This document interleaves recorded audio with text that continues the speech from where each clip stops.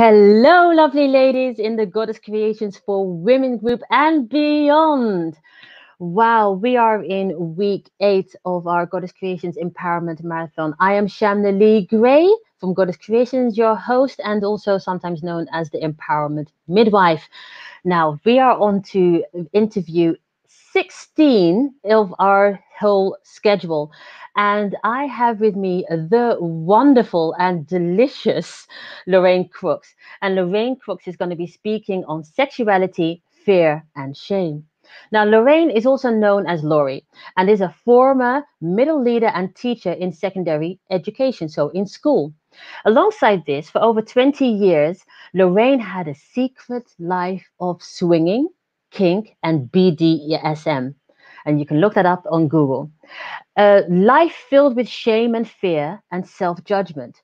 Now, following bouts of depression because of this shame and fear, Lorraine went on a personal journey to explore her sexuality and lifestyle on a much deeper level and overcame her fear and shame through mindfulness, energy work, and tantric massage.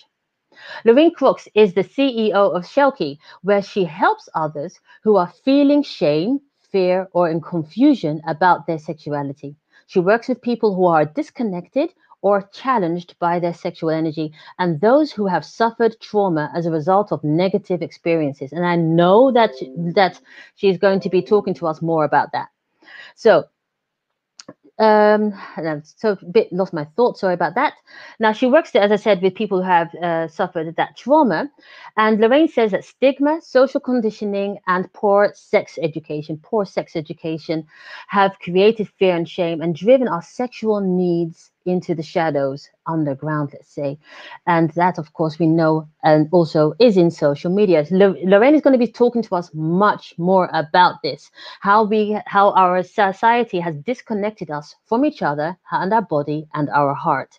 Now, Lorraine also heals and teaches people to honor their uniqueness and express their sexuality. She opens up conversations, allowing love and light on one of the most natural parts of us being human beings. And believe me, this lady is wonderful. So, Lorraine is going to be talking about how to overcome shame and embrace your sexuality. And I am very, very, very pleased to invite onto the screen the lovely Lorraine Crookes to talk. So, hello, Lorraine. Thank you for joining us. My pleasure. My pleasure. Yes, that was a very long introduction. Quite a mouthful. So, how would you say how would you describe it, what it is that you do?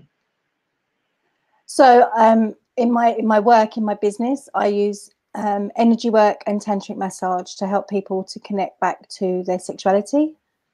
So those people that might be disconnected from their partner or from their physical or energetic self, maybe women that have been through the menopause, childbirth, all sorts of things can disconnect us from our physical and energetic connection to sexuality. So I help people address that and move forward.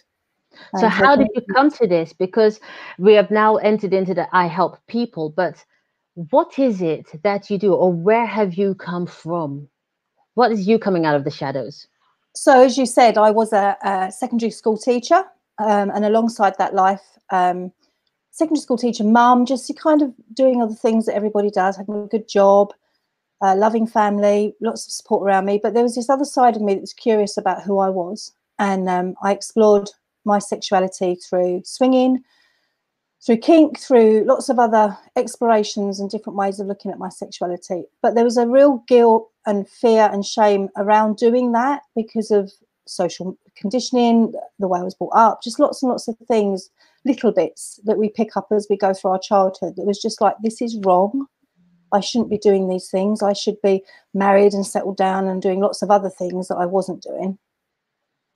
And I just made myself so ill, kind of moving between the two energies of my job and who I was, to the point where I had bouts of depression, had alopecia, and then just decided something had to give. And I needed to make a decision. Either I carried on with my career and the status and how society perceived me as a teacher, or I made a decision to focus on finding out who I was.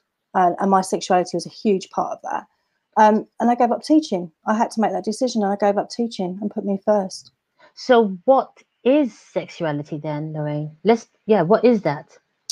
Yeah, it's a very big word that covers lots of things. If you Google it, there's just like it's so many different things to so many different people. So for me, it's about my beliefs, it's about my emotions, it's about my feelings, it's about who I am as a person, how I show up in the world. Yes, it's about sex. Yes, it's about intimacy. Yes, it's about pleasure. Yes, it's about who I choose to partner with, whether I'm bi, whether I'm straight, whether I'm gay. But it's really how and who I show up as in the world, and how I express myself as an individual and in relationships.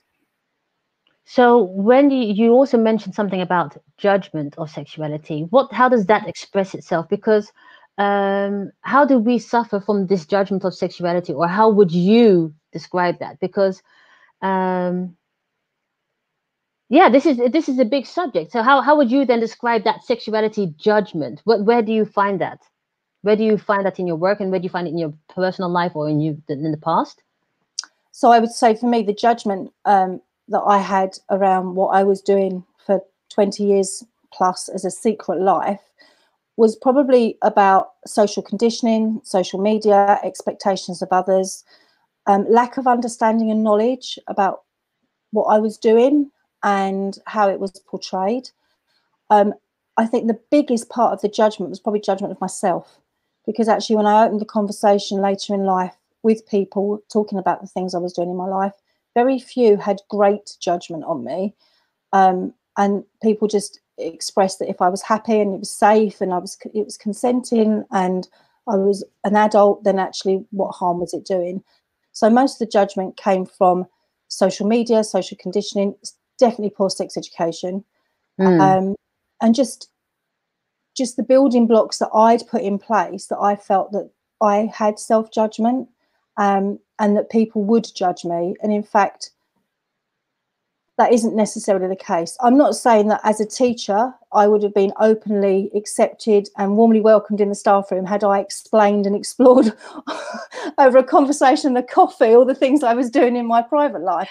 But at the No, same time, but that is an important question, because this is where it actually does hurt, I would say, is the fact that it was a secret life for 20 years, the kink and the fetish and the BDSM. That is huge to have to carry. But not only that, but there's a little step before that is how comes you were driven to that scene, that world that many have judgment about? How comes you were driven to that, and instead of, you know, yes, how come? What was the drive, the lure for you to enter into that world? And let's just say it's not only about you, and I'm saying it also to the viewers. It's not only about Lorraine here, but it is what is that urge that drives us to do something that other people have judgment on? How does that work?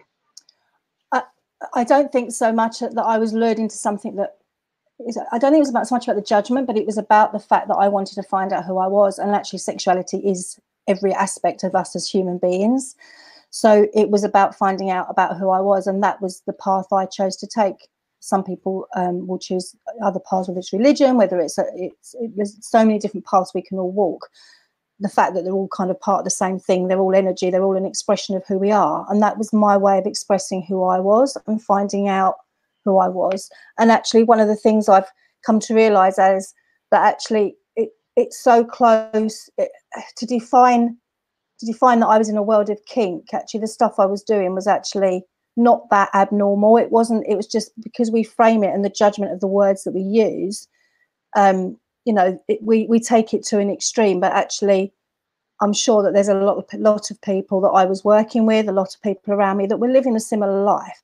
But mine was one where I wanted to explore it to such a level. And I think because there's so much shame, there's a thing about shame that once you're in it, there's an exploration to find out, because you kind of want to overcome this fear and shame. So you're looking for other things, and then you find something and you're exploring it more, and then you look for something else. And there's just this constant growth then of trying to find out who you are. Okay, so that's a shaming thing. Let me try something else. Maybe that would be okay. And then it kind of escalates in that you're just trying to explore. but the labels that become attached to these things just escalate into the point where we just become so heavy in that energy of the life we're living. And stuck, I would say, because Completely. so the shame, because you said something very interesting where you said the shame was, or the judgment was something that was on yourself, that you did yourself. And because others around you didn't have that much judgment. And yet at the same time, we also know that shame or judgment comes from others. So does it have to do with how much space do you give yourself? Is that where the inner journey comes into this? I think so. And certainly when I left teaching and gave myself that space to explore it, that understanding energy, understanding who I was, and certainly understanding how spiritual intimacy can be, how connecting it can be. One of the things I found really interesting is when I trained as a mindfulness coach, we were being explained, it was being explained to us that it was moment to moment, non-judgmental awareness. It was being present in that moment. It was about them being completely at one with that exploration. And it suddenly occurred to me that actually when I'd been a submissive, when I'd been in a place of surrender, in a dominant, in a kind of fetish scene, that actually I'd been at my most mindful place, that in that moment there was nowhere else for my mind to go, that actually surrendering and giving myself up in a place of trust, in a place of consent and boundaries, and with all the communication that goes with that, I was absolutely, it was the most mindful experience. I'd already been doing it for 20 years. I'd been mindful. And I was sitting on this course, becoming a mindful coach, thinking, I get it, because I've been there and I understand what that means, and I understand how it feels in my body and how I can connect with Mother Earth, and I can connect with my skin and my flesh and my energy and all the things that come with that, and be present. That was part of that experience. And it just, for me, it was just so interesting to kind of find that comparison, that actually as a submissive I was being mindful. So, but what is then submissive? Because I must say, when I think of the word submissive, and I get a naughty smile on my face. Yeah, yeah, that one.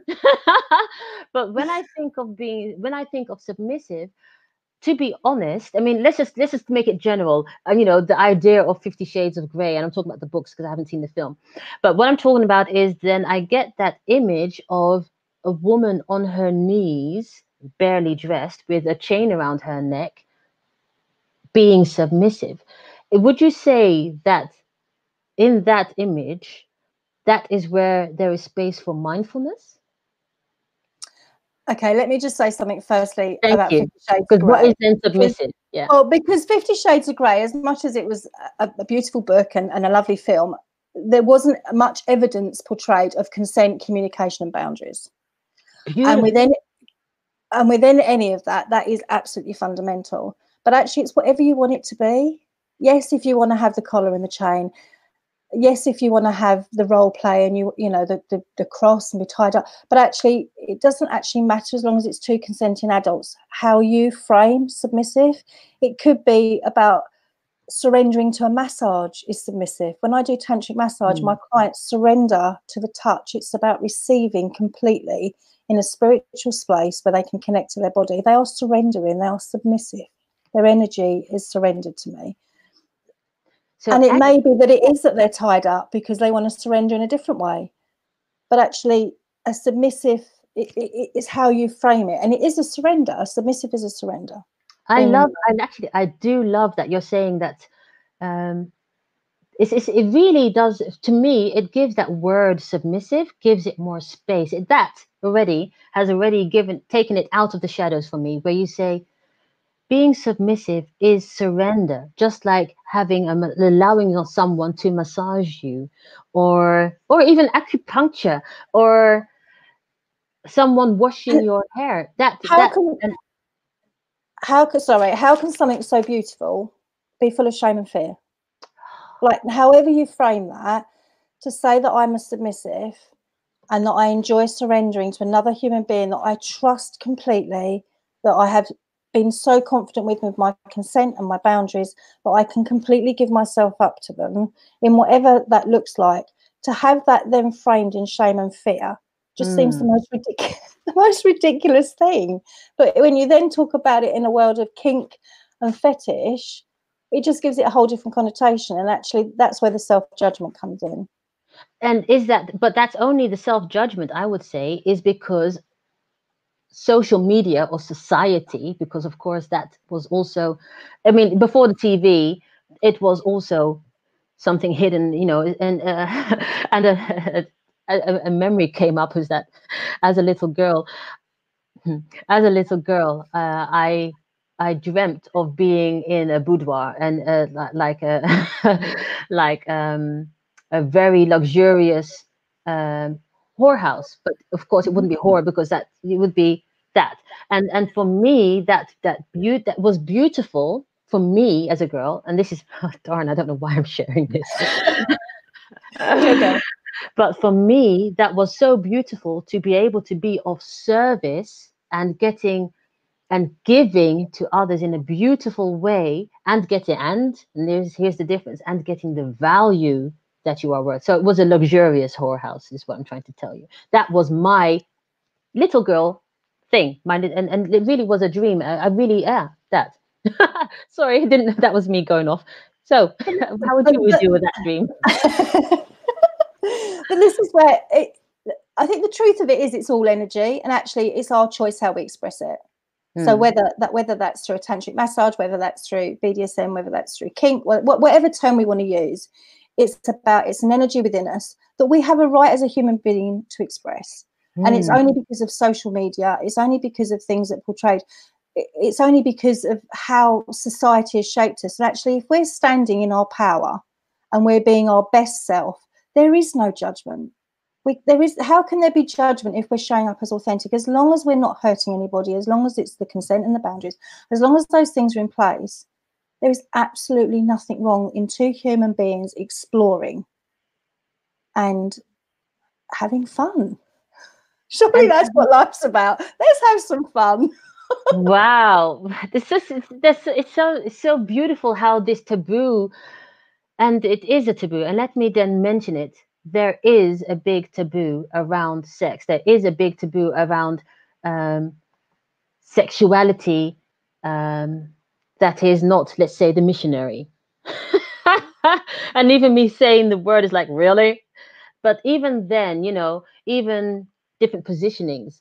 So let alone tools, or Yeah. let alone expressions, or let alone, and so I can well understand that sexuality could be quite frustrating if it is a taboo, the sexuality of it. Would you like to talk about the taboo of it? Oh, where do you start? Again, it's social media, it's influences from, I would say, parents, but generational influences. So we've got an energy that comes through that this has been going on a long, long time. And I guess things are starting to change, but actually I still don't think the conversations are being had. And there's that automatic kind of like, ooh, every time someone might even say the word sex. But actually, that's how we got here. Most of us were put on this earth because two people had sex. I hate to ruin anybody's bubble, but that's how we got here. It's the most natural part, and it's amazing. It gives us pleasure. When we're having an orgasm, it's our most in flow state. Why would we not want to explore it? Why would we not want to share that with another human being? How can that be a taboo? How can something so beautiful and so intimate and so connecting, whether it's with one person, two people, like however we want to express ourselves, it's a sharing and it's a connection and it's energy and it's experiencing and exploring life. It's about a life force. It's about a whole energy of being creative and being in the moment and being present and being excited about who we are. So what type of people do come to you for help with regards to their sexuality? What type of people, and yeah, do you attract in in your work? Let's say in how do you help people? So it's been sort of the last 3 or 4 years, I've worked with transgender clients who are transitioning from one energy to another, should we say, before and after their operations. So we've done energy work and we've done massage, helping them accept and work. Accept's probably not the right word, but helping them work through the transition between the two energies on a physical level and an energetic. So we're talking about going from male to female or from female to male. I've worked with both, predominantly male to female. So helping them explore their new female body after they're old, which is an absolute honour, to allow them to connect with that part of them. I've worked a lot of men. I attract a lot of middle-aged, I don't know if that's something to celebrate, but a lot of middle-aged men come to me to explore and reconnect, often after breakups, often after family loss, home loss, just to reconnect and find out who they are, work with their energy and connect to the physical without having sex. We all like to be touched. That's so important. To a touch. And actually for a man to surrender to a touch where he doesn't have to give, for many men, is huge, because ego gets in the way, that they need to give something back. And actually to have the boundaries set where you are just receiving. In the massage we do meditations, we connect through mindfulness, we have rituals, body honoring. It's the most spiritual, beautiful thing that anyone can offer someone. It's a 3-4 hour experience that's just solely connecting, and you sink into your body and you just experience. And just for a man to take that time for himself and experience and connect with his body without ego and I've got to do this and I've got to do that. We've all experienced in the bedroom when we're connecting with somebody that we're distant in what we're being, but to actually to connect with that body, to connect with their heart, to connect with their chakras and their auras and all of that energy, for a man is a huge thing to do and can be quite emotional. I've worked with women that have been through trauma, physical trauma and emotional trauma, which is trapped in their body, particularly in their hara energy, so they're manifesting energy in the lower chakras.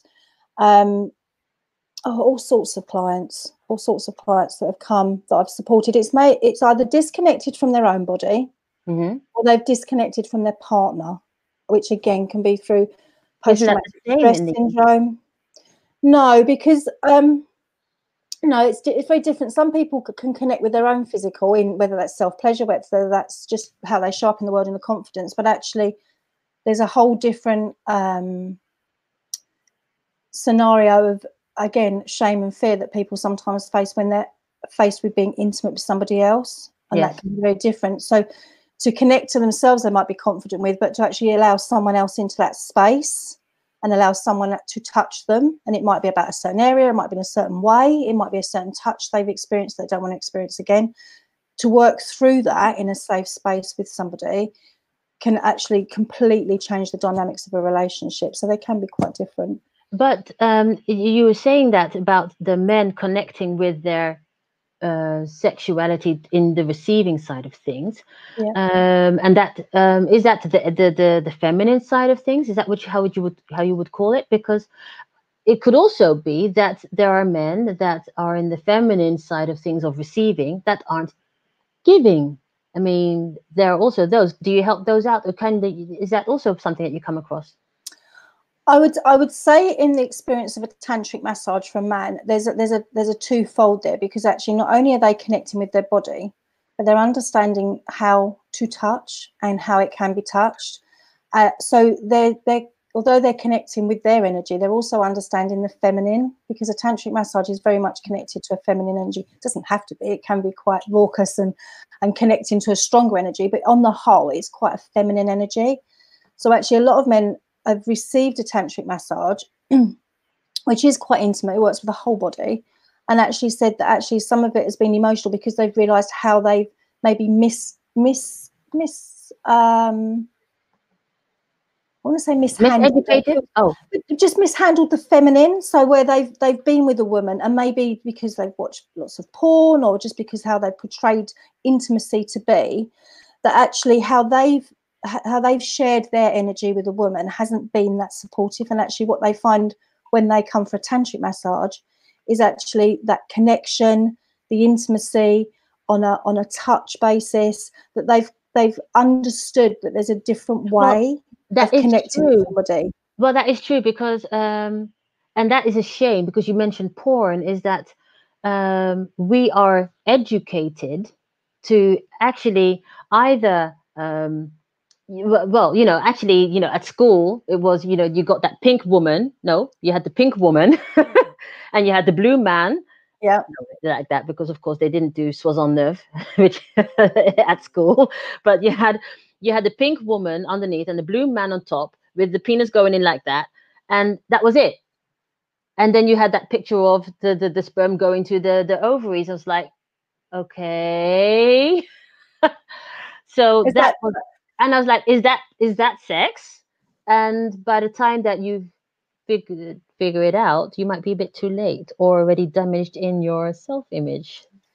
even the word sex, though, people, that kind of whole, it's about intercourse, it's just so much bigger than that. You know, you can connect with someone in tantric massage. I quite often have clients that have whole body orgasms through touch.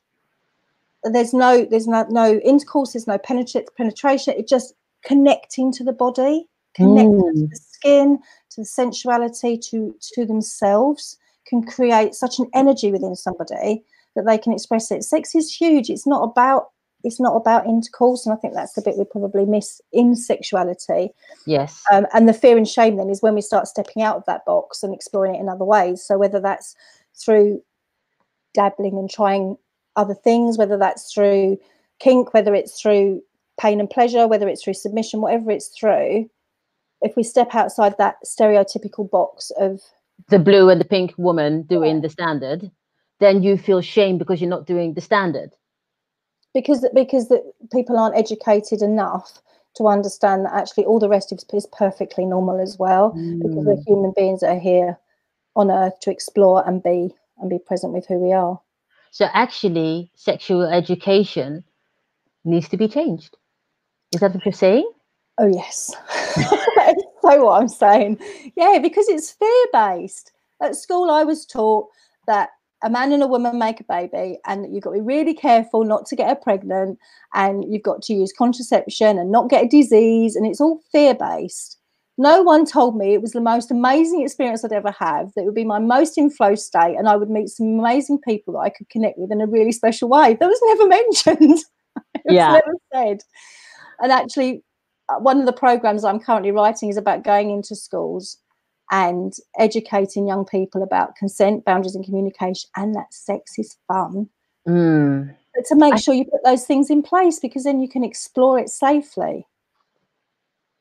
So actually, we need to rediscover, if we have ever discovered it. But I mean, I'm talking about going back. I mean, when did we actually know that sex was pleasure? I would almost say in the cave times, because but then again, was that pleasurable? Because you were game for everyone. So I don't know.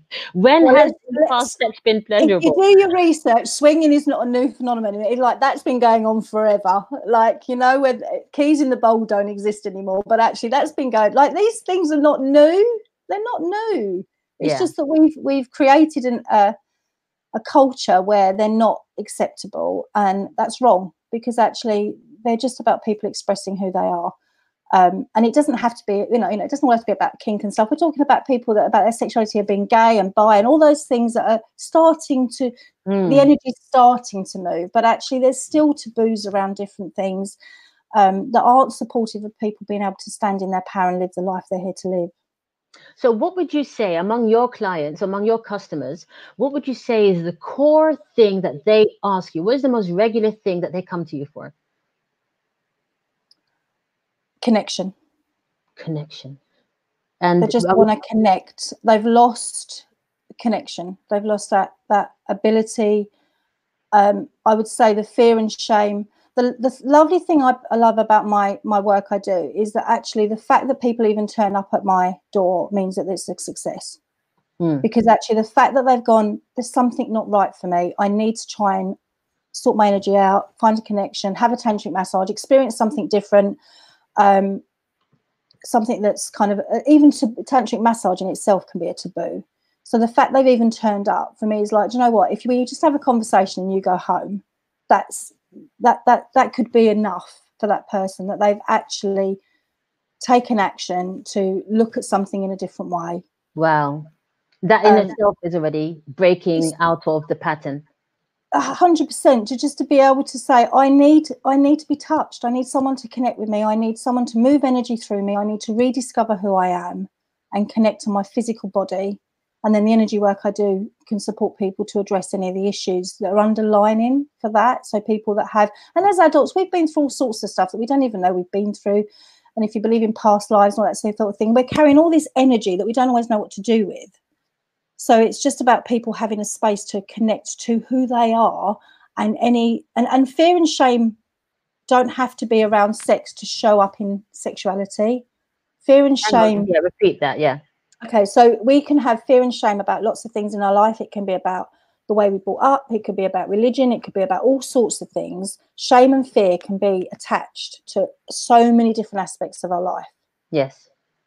But they will show up in sexuality because it's the core of who we are. It's well, that's it. It's fundamental core. So it's going to show up in the bedroom. It's going to show up in intimacy. It doesn't matter what it is.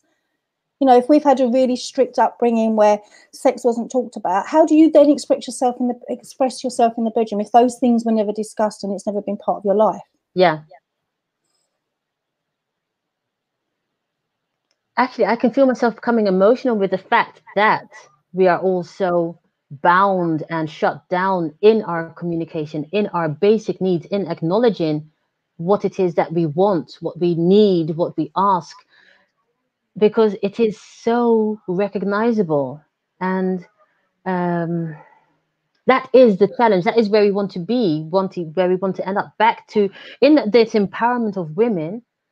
It's about all of the other stuff, but it also is about finding and connecting with your voice, as you said before, your voice, your boundaries, the consent, conversations, all of that, and having fun. Oh yes, yeah, and they go together in life. Like, it's not just in the bedroom, you know. As long as we've got those things in place, we can do anything we want to do. There is no, everything is just energy. You know, as I said to you, the mindfulness ties in for me with kink, and consent, boundaries, and communication are absolutely fundamental in the swinging scene. You know, I would not dream of engaging in a scenario in any aspect of swinging without having those things in place. It's all part of the same thing. We've just put things in certain boxes, and they've become taboos, or they've become subjects that we find difficult to talk about, when actually they're all the same thing. It's just about how we're expressing it, and about how as society we've put the lid on certain things. Society, and yes, as you said, as you were talking, something entered, is like the church, let's say, and I know we're not going to go into that too deeply here because it's not the theme of this subject, but the church system has put a lid on expression of sexuality. In fact, goddess has been totally eradicated and is now finding her way back. And yet, as you are talking about it, I realized that where the masculine church, let's say, and I'm not judging men because I love men, women, I love men, but where the masculine church has shut down the women, the men have also become chained, because they have lost their connection with their feminine side, because that became a taboo. Is that what you were trying to say? Is that what the underlying message is in all of this, Lorraine? I think that happens in all sorts of walks of life and in all sorts of situations. I think we've become, I think certainly for the masculine, there's a confusion in, you know, we as parents, we want our men to grow up big and strong. We tell them not to cry. We tell them not to show their emotions, and not to express themselves. And it's like, you know, be a big boy and act as you should as a man. And then as a woman, we meet a man and we want them to show their emotions and we want them to connect to themselves. And they're like, well, hang on a minute, my mother spent 20 odd years telling me not to do those things, and now I've met another woman who wants me to be like that. And I think men don't always know, and I don't think that's just religion. I think it is culture. I think it's social media. I think it's TV. It goes as far as just simple TV programs about how roles are played out in life, about how genders are portrayed, about how completely stereotyping, completely. And I think we're so attached to that, and you know, for men to be able to express themselves, not necessarily even attached to religion, I think is really important. And for women, you know, we're put into these boxes still. You know, women going out to work now, men being able to express themselves in the way they dress and the things they want to do, and wearing a pink t-shirt and like whatever it is. And is that the true expression, or is that the reverse, going the other way, swinging the other way? And what do you mean? Sorry. Sorry, yeah, we just got distracted by the word swinging. But is it? But is One it of my favourite so? words. It's fine. Is, is it so that in the women now dressing up in a certain way and going to work, and men wearing the pink t-shirts, is that swinging in the other direction of where the men are now too feminine? Is that what? And the women are too masculine? Is that, or is it that we are now finding a balance, trying to find an equilibrium that actually works? Does it matter? Like, are we not both part of the masculine and the feminine? We've all got the yin and the yang. Why do we need to be one or And the that's other? what you mean. And that's what you mean in the Why sense do we of the need? stereotyping. Yeah. Why do we need to be? Why do we? I'm me. I'm Mm, we can I can get, I've got the labels that I put on myself, but actually at the end of the day I'm me, and how I choose to express myself yeah. is my choice. And some days I'm in my masculine and some days I'm in my feminine. And Mm, everyone should be able to do that. I have men turn up in ladies' underwear, and it's the only space they can do that. And it's not about the ladies' underwear. It's about connecting to a feminine energy.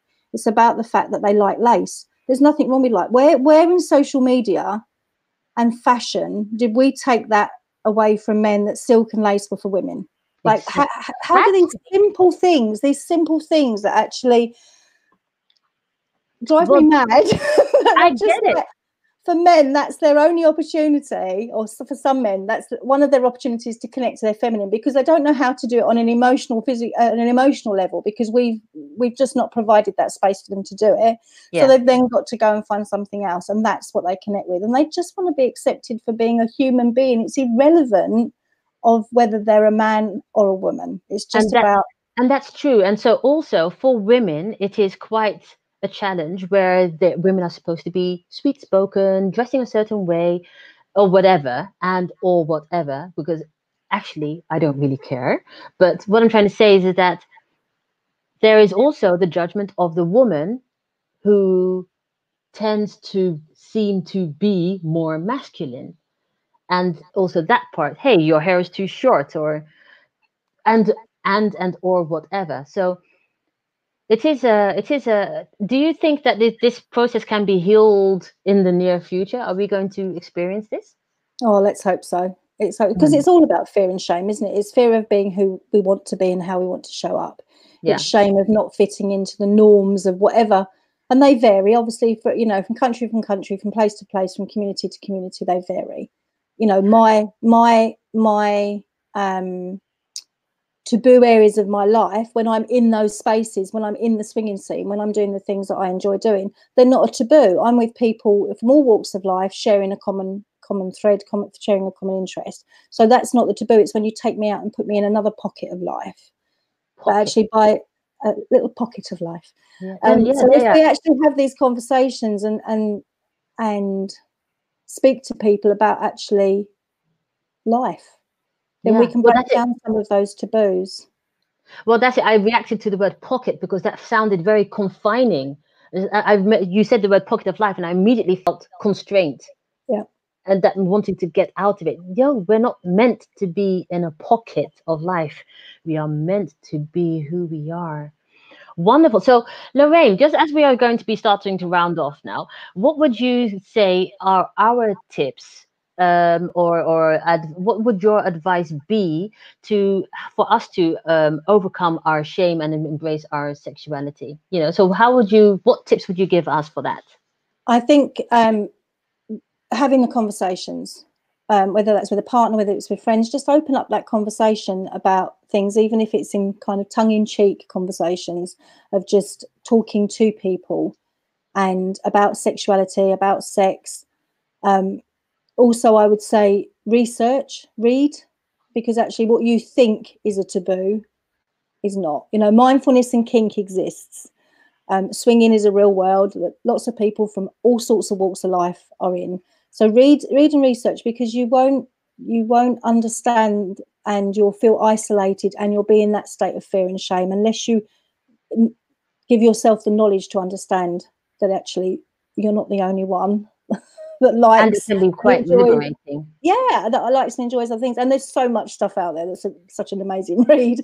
And I would say face the fear, because it's an energy, it's a thought. We can all change our thoughts. Fear is not a real thing. It's just something we've placed to stop ourselves from moving forward. It's a thing, you know, fear, we can change fear. We can turn fear. So I would say face fear and shake the shame, because actually, again, shame is something we do to ourselves. It's not a real thing either. Shame is what we put on ourselves. It's a label. It's like a coat. Yeah, it's like something that we accept. It's not a real thing. It doesn't, it's, you know, it's we, you know, I would say when I was in a space of shame, I am not good enough. For who? You know, I'm not good enough to be a teacher. I'm not good enough to be a mum. I'm not good enough to be a daughter. Actually, I am. And I'm good at all of those. But I put the coat on. I wore the shame because I didn't know, and I didn't have the knowledge that I've got now. And that's what you mean with shake the shame. It's more like shake it off. Just shake Yeah, that coat off. Because exist. that's true. Where someone says, aren't you ashamed? No. But here it is. Because someone asks me that, it's like that coat starts to come on. It's like, oh, am I supposed to have been ashamed? Yeah. And that is where we can liberate ourselves. Thank you very much. That's very clear what you're now saying.